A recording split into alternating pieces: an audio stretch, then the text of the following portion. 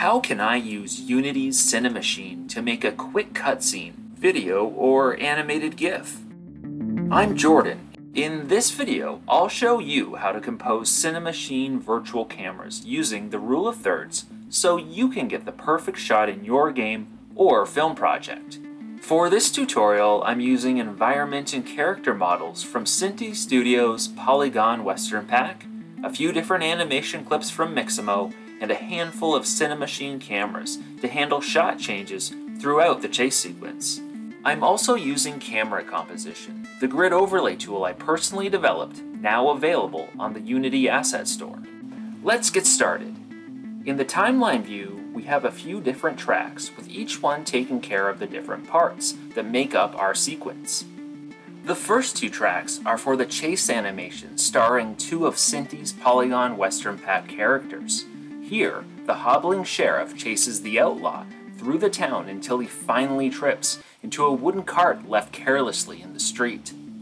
The third track handles transitions between individual virtual cameras, and the fourth and final track simply triggers a cloud of dust when the outlaw character trips into the cart at the end of the sequence. As the characters engage in the chase, a Cinemachine camera follows behind the sheriff until the track runs out, then transitions to the next virtual camera, and then the next. Let's take a look at virtual camera number 2, which uses a dolly track.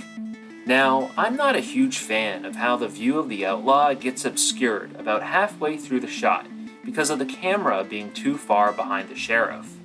I think we can make this shot look better by using the rule of thirds focal points, which are created by the 4 intersecting lines towards the center of the game view.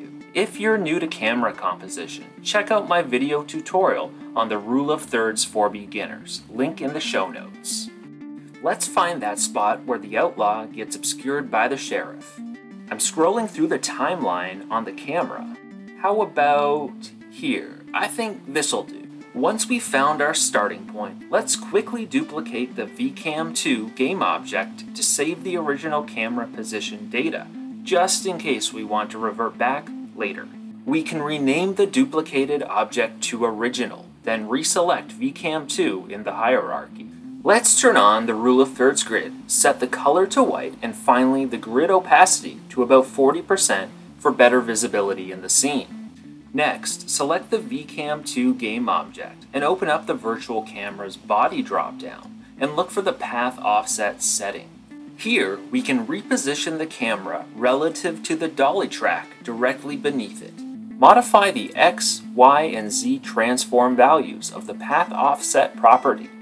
Here, I'm trying to frame both the outlaw and the sheriff while keeping the rule of thirds top focal points in mind. Now, what would the shot look like if we were to frame the outlaw character with the top right focal point? Well, I don't really like how the sheriff gets cut off here, as the shot tends to draw the eye away from the action of the chase.